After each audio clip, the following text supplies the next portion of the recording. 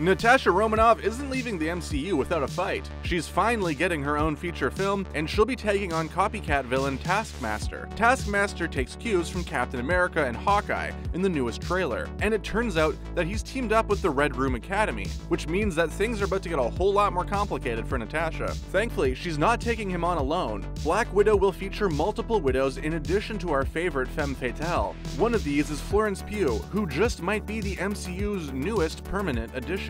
So what does the new trailer tell us about what we can expect when Black Widow hits theaters? Here are all the details you might have missed. You got a plan, or shall I just stay duck and cover? My plan was to drive us away.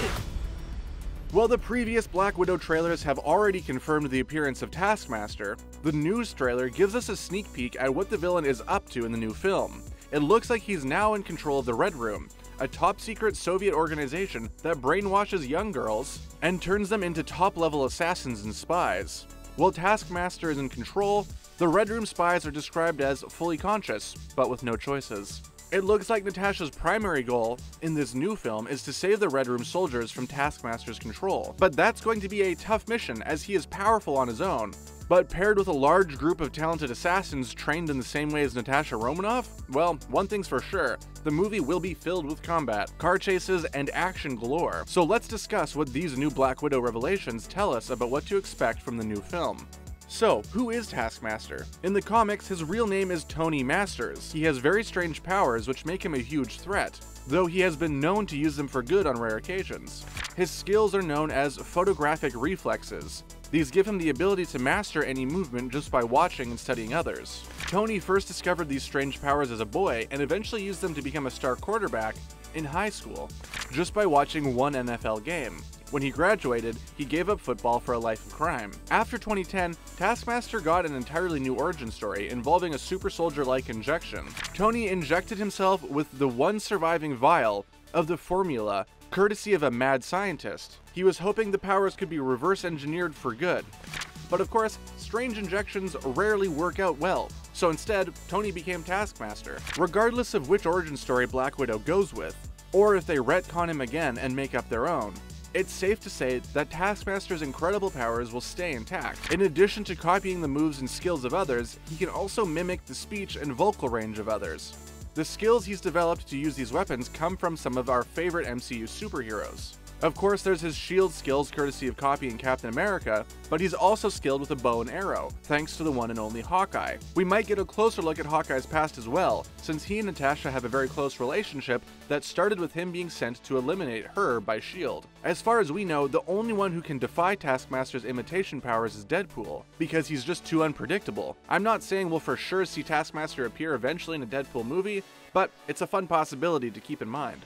As for the actor playing the villain, we still have no idea. All we know is that Taskmaster's got his signature shield, and his character design is pretty true to the comics. And based on those fighting scenes, his photographic reflexes will be top-notch in Black Widow. What actor do you think is under the mask? Drop your best guesses below in the comments. Now, what about the Red Room trainees? It looks like they're going to be tough soldiers for Natasha and her crew to go up against. It's hard to say how Taskmaster has been training them, but we wouldn't rule out those super soldier injections being part of the package. We see Florence Pugh's character, Yelena, being strapped down at one point as someone near her prepares a needle. The trailer features a lot of action from Natasha's assassin sisters. They can be seen crashing through ceilings, carrying major firepower, and going on motorcycle car chases to hunt down Natasha and Yelena. But what exactly has made them skilled fighters? Department X's Red Room Academy was the Soviet Union's attempt to produce the world's greatest spies during the Cold War era. We've only seen the Red Room a few times in the MCU. In flashbacks during Age of Ultron, we see that Natasha went through grueling training to become a Black Widow. This included things like ballet to develop flexibility and movement control, as well as target practice, hand-to-hand combat, and agility. Natasha reveals that she tried to fail the training because she didn't want to graduate, but she eventually passed and was eventually dubbed a Black Widow. The Red Room Academy would take in orphan girls for their training programs, so there were lots of Black Widows out there even before Taskmaster took control. Brainwashing the widows is not a Taskmaster-only kind of thing. In the comics, the girls were often implanted with fabricated memories. This means that some of Natasha's memories of her childhood might not be so accurate, but the new movie might give us a better look at how Natasha's life was as a child, and whether or not a lot of her childhood is a lie. Part of the Red Room's process in the comics involves biochemical conditioning. The trainees were experimented on to make them immune to the effects of aging and disease while also boosting their physical abilities and immune systems. But a negative byproduct of this process was that all the trainees became infertile. So the widows quite literally couldn't be born. They had to be constructed carefully by the program, leaving the program's graduates still under control of the new organization, even if they did somehow manage to get away, like Natasha did by defecting to S.H.I.E.L.D. and later to the Avengers. Natasha might be the Black Widow we know and love, but there's another widow at the forefront of the film's new trailer. Florence Pugh will be playing Yelena Belova, Natasha's Red Room sister. In the trailer, she and Natasha seem to be as close as real sisters. Rumor has it that Pugh will be taking up the title of Black Widow in future Marvel films. With how prominently she's featured in the trailer, and likely the movie, it seems like these rumors are going to turn out to be true. Let us know in the comments if you'd like to see Florence Pugh get a permanent place in the MCU. Yelena does appear in the comics, which offers us some hints about what the movie will do with her character. She was a spy trained in the Red Room Academy, but she underwent physical training only, so has no biochemical enhancements. Her skills and scores in the program were so high that they rivaled the top Black Widow, who is of course Natasha Romanoff. Yelena is particularly skilled in hand-to-hand combat, and is also an Olympic-level gymnast. Her favorite weapon is no weapon at all. Her relationship with Natasha is complicated. At first, she was sent by the Russian government to track down Natasha, but eventually, Natasha was able to convince her that the Red Room spies were only tools for the government, and Yelena struck out of her own job. She even took up a job modeling. It seems like Black Widow will find her independent from the Red Room, but since she's still in Russia, she might be caught up in their plans. Here's to hoping that Natasha will finally be able to get her out of there for good and bring her to America, where she can finally team up with the Avengers.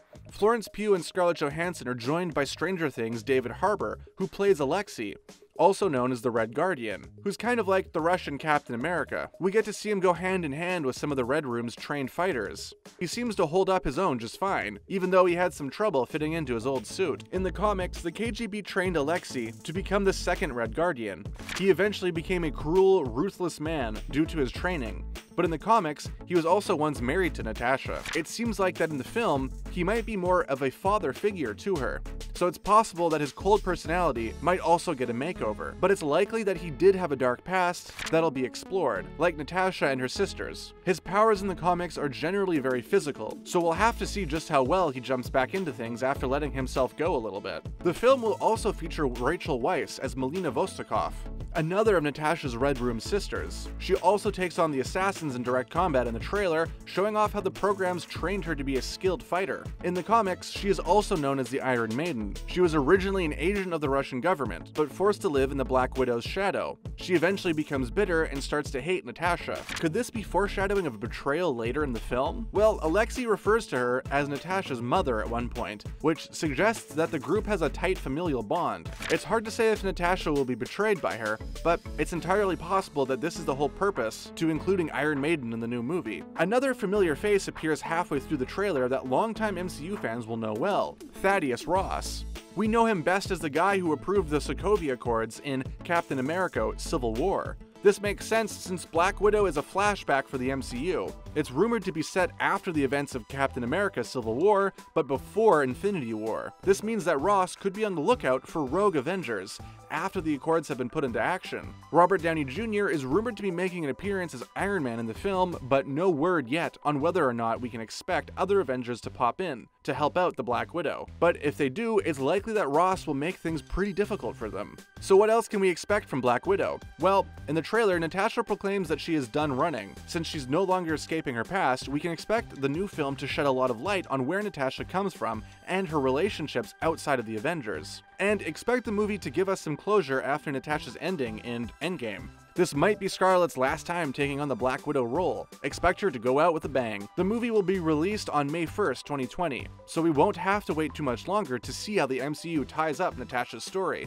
Well, there's a chance we may not get to see Scarlett in any more Avenger films. There is a possibility that new Marvel adventures like Doctor Strange in the Multiverse of Madness and the Disney Plus show like What If will use time travel, timeline shifts, and multiverse magic to resurrect the beloved characters for a few more adventures.